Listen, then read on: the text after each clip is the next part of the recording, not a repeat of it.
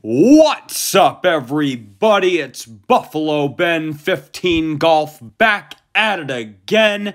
And today we return to the Ironwood Golf Club out in Howell, Michigan for the back nine of the second round that I've played here this year.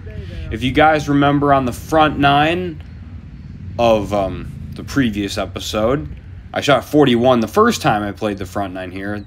Shot a rather solid 40 on this day, and let me tell you, I was crushed. Even though I shot well, it left a bad taste in my mouth because of that 3-putt on the last hole. Oh man, shape was perfect. It just goes to show how quickly momentum can change, right? And I know you guys saw the length of this video being like 25 minutes long. And you're thinking, this guy's full of crap. Well, let me tell you, it's worth it, all right? Just please, I beg you, watch to the end. It is worth it. You are going to see some really good stuff out of this episode. So, this hole so far, just kind of been limping my way up it. I got pretty unlucky off the tee, and I hit a tree and it went 30 yards back towards me, so I had a long shot in. I hit a decent punch shot with the 6, then an average chip, then a great putt. Oh man, the putter overall has been pretty darn white hot today, I'll tell you. I've made a few good ones. Number 8... that was a great putt. Number 10 just now. More to come. I promise you're going to see a couple more good putts out of this video. So, I was, as I prefaced in the front 9 vlog, very cognizant of where I was in relation to my 82 round that I had here, which I thought I honestly didn't play that badly. I mean, this is, what, 69.9 rating, 129 slope. I mean, that's not a pushover course. I mean, it's not that hard, but it's not. I've played easier courses than this. I mean, this is a tough one. I can't imagine how tough it'll be when the trees get even taller and the trees get even higher. Because like I said, this course is only 40 years old. So the trees aren't quite at full length yet, or full height yet. I'd love to play this course like 15, 20 years from now when the trees get a little higher. I bet it would be quite a fun test. I'll tell you what, this was a tough shot here. This bunker is pretty new, honestly, to this course. When you look on the scorecard, like on the course map, that bunker's not there. They recently added that. This hole is a lot more demanding than it used to be. Even though it's a shorty, it'll still mess with you. The green is one of the smallest on the course. I just hit a bad toe strike off the tee, and it led to me kind of just taking my medicine, and we're going to end up with a bogey here. Couldn't quite get away with the up and down this time, as opposed to number 10. I really wanted at least a par out of that hole too, because guess what's next? Try to clear everything. And I've got driver in hand. I know you guys are thinking, this is totally stupid what he's doing, but if you guys remember what happened last time I played conservative with the 6-iron trying to hit the 150 stake, and it did not work out well. So this time, my mentality is, your driver's been doing pretty good today. Just try to clear everything. And it starts to widen at about 250. Which by Ironwood standards, widen doesn't necessarily mean wide, if you know what I'm saying. But we're set up here. Posture looks good. Ooh, that sounded great. Oh, right down the pipe, people.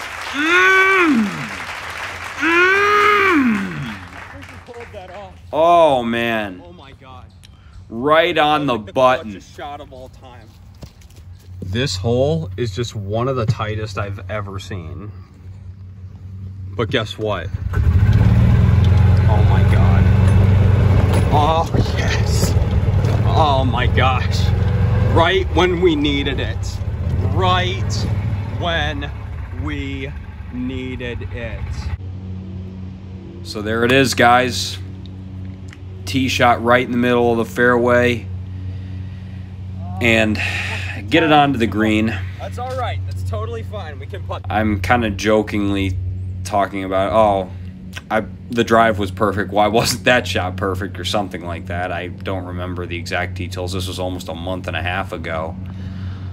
So, birdie putt here on the hardest hole on the course? No. All right, guys, but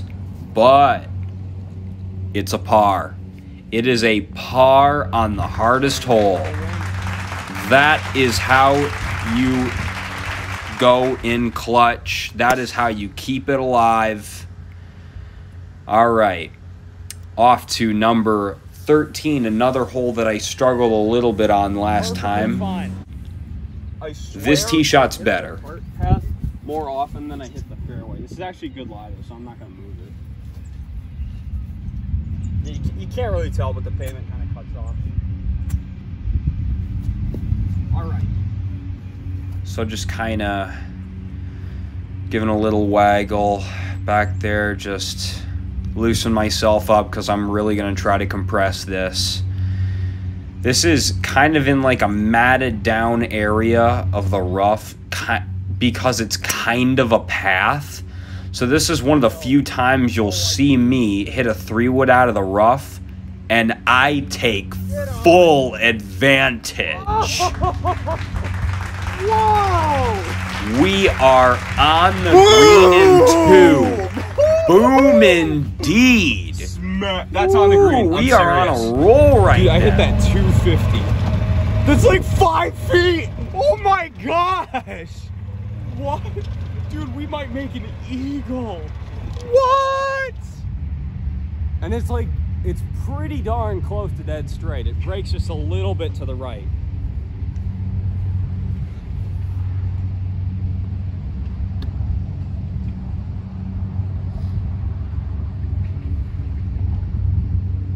I have made an eagle once in my life before, and it was not on camera.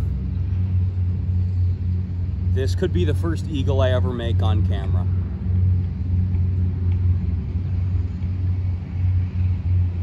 Come on, Big Bird. Let's do it. I told you this episode would be worth it, guys.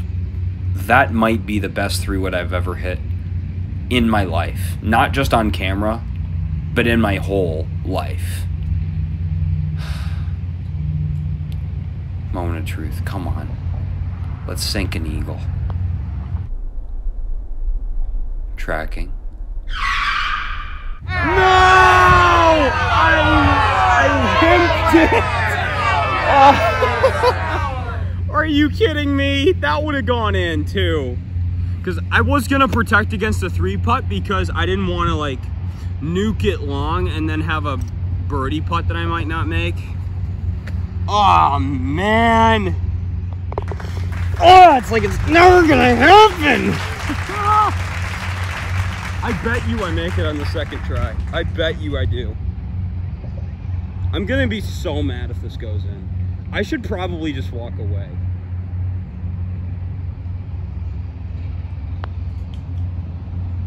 Okay, it wouldn't have mattered. Dang it! Still birdie, I can't be mad at that. We're in uncharted territory. I could barely, like, look at the screen while watching that putt stay short. And you know why else I could barely look at the screen? That! Oh, I didn't even see it. It's right in the driving zone. This is one of those holes at Ironwood. While it's short, it's still tough. Let me tell you, just because of that water, that fairway gets like half its width at one point, and I just caught that little arm coming out. Unbelievable. Momentum change. I guarantee you, listen to me. Listen to me when I say this. I guarantee you 100% that I would have hit a better tee shot had I drained that eagle putt. Guaranteed. Oh, man. I'm telling you, mental game is, like, absolutely through the roof right now with how this round is going. There were a couple holes where I just made a complete mess like this one. And there were holes where I just took full advantage of, pulled it off when it counted the most. Holes where I barely stayed in bounds on like number 4. Holes where I hit terrible shots where I should have hit good shots where I should have hit terrible shots. We're all over the map right now, guys. But there we lose quite a bit of insurance. There we go from +4 to +6, was just definitely more tenuous of a margin here. With only 4 holes left, we need to go 1 over or better in order to break 80 here. This drive is a good start, though. I make short work of this hole. I hit a pretty good chip here, as you guys are going to see. Actually flirts with the hole a little bit. That would have been nice. Dang, almost got the eagle twice, right? So, I don't know what to tell you guys. You just look at me from one hole to the next and you're like, that's the same guy. Yeah, I know. It's even weirder if it's watching yourself. So, just barely slide by on this birdie putt. Still not upset at all with par here. This is a tough green. Honestly, I thought I hit a pretty good putt on that one. It looked pretty good off the face. So, we remain at 6 over. That's all right. We don't have to birdie any holes. We just can't get bad scores either. We don't need to rally to finish. We just need something decent. And this tee shot, I don't know if I'd call it decent. It was another kind of weak toe strike, kind of what I was struggling with down the stretch here. Maybe that's a little bit of me getting tired. Not exactly sure. Maybe me trying to not shank it. Because you know how sometimes I like to crowd the ball whenever I'm trying to like steer it or trying to curve it or whatever, especially when I'm trying to fade it. So definitely cost me here on this one, as I landed in the very front of the green and the pin was in the very back of the green. So there you go. So not a good putt at all. And knowing what's coming, this was a must make, because that 17th, I can't rely on getting a par on that hole. I just can't. I mean, I know I can get a par, but chances are slim. Although I did get a par on 12, so maybe this isn't a must make, although it would help quite a lot. Let's see what happens. Yes. Perfect. Oh, yeah. Right in the middle of the cup. Oh, nice. Authoritative stroke there. Oh, yeah, guys.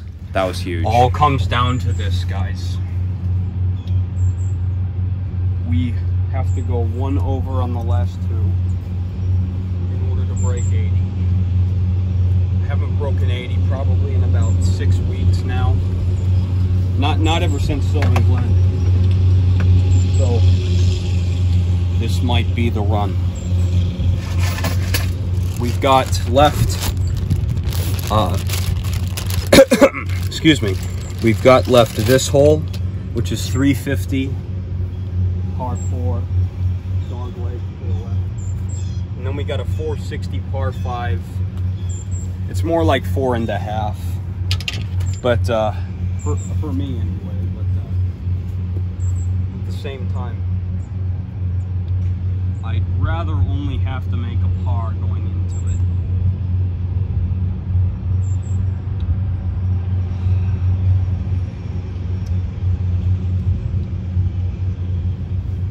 hit 5-iron last time on this tee, and I pushed it into the woods.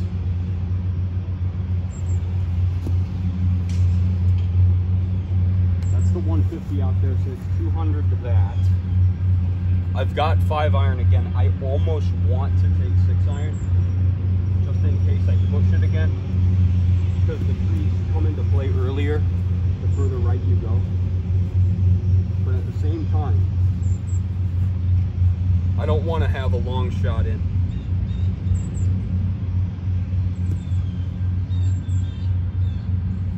I feel like I gotta face my fears with this 5-iron.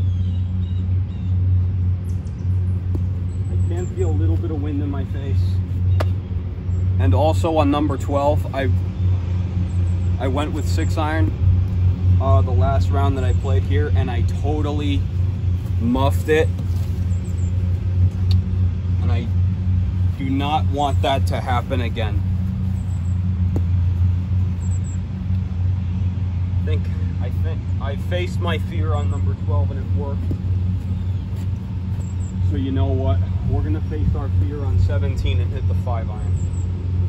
While this is usually the safety club for me off the tee, I've gotten so much better at the 4 and 5-iron this year, especially the 5. On this hole, really nothing's a safety club. Another pressure shot. Mental fortitude needs to come forth here.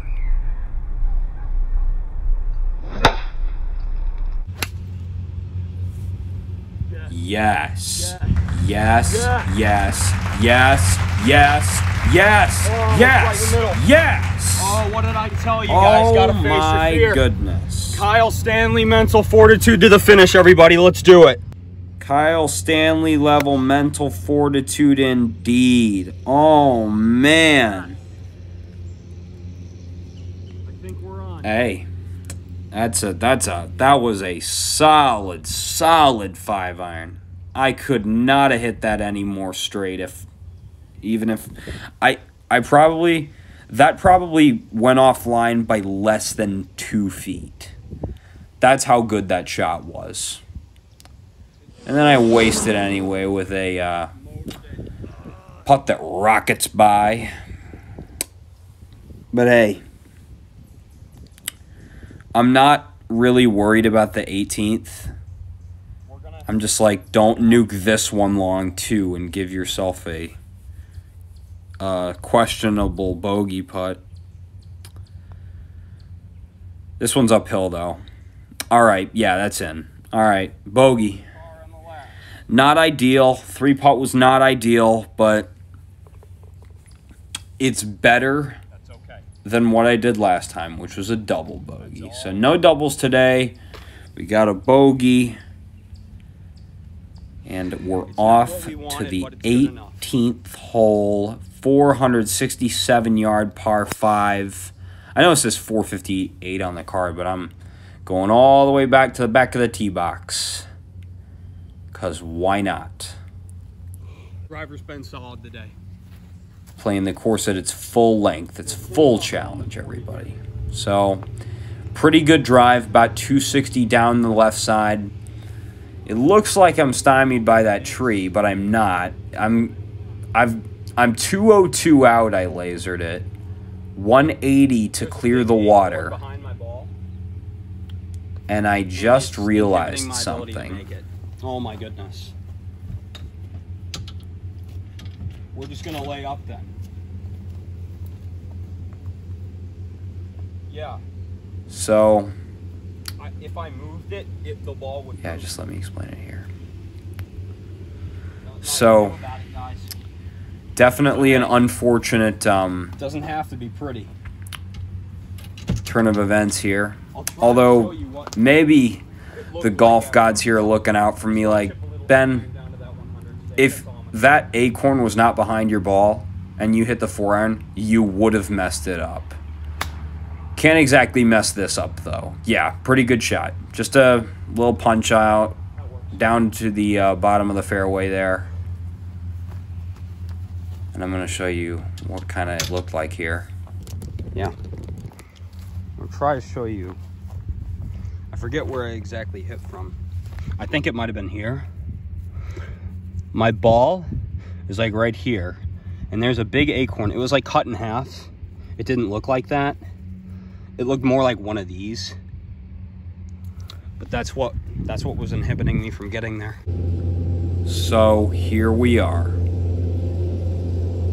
Pitching wedge over the water with the mower guy trying to distract me. As you can see, I hit that one a little skinny. Let me tell you, that ball significantly above my feet there, so a chunk was definitely in play. A disaster shot was definitely in play there.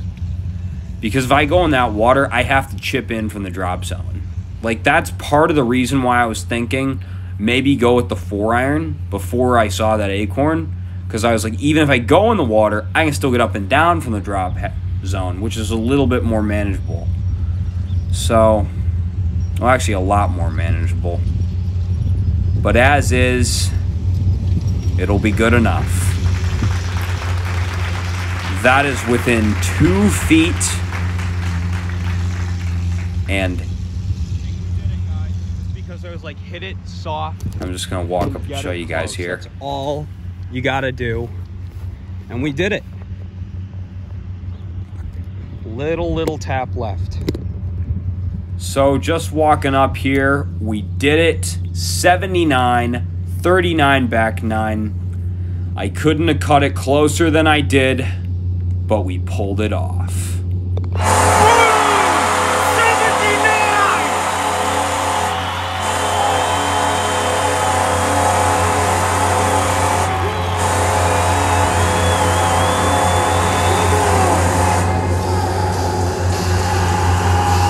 Drought snapped!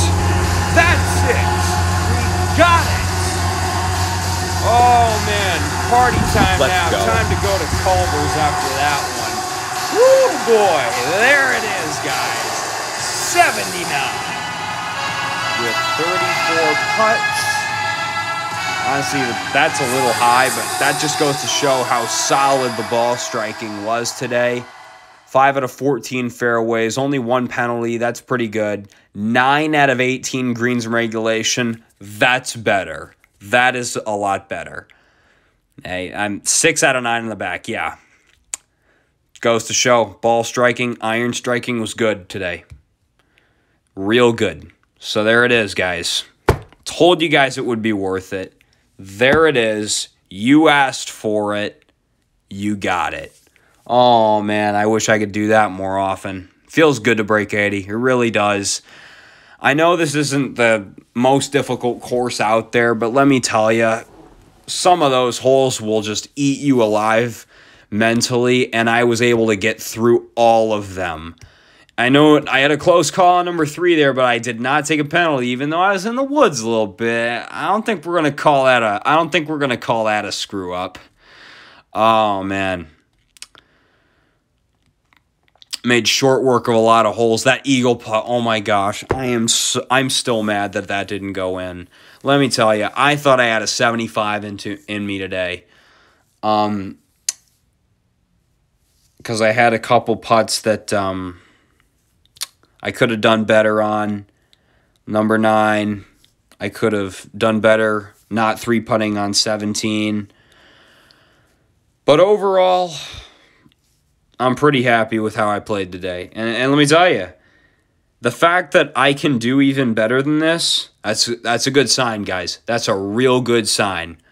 So I will leave you with that. That is all for now.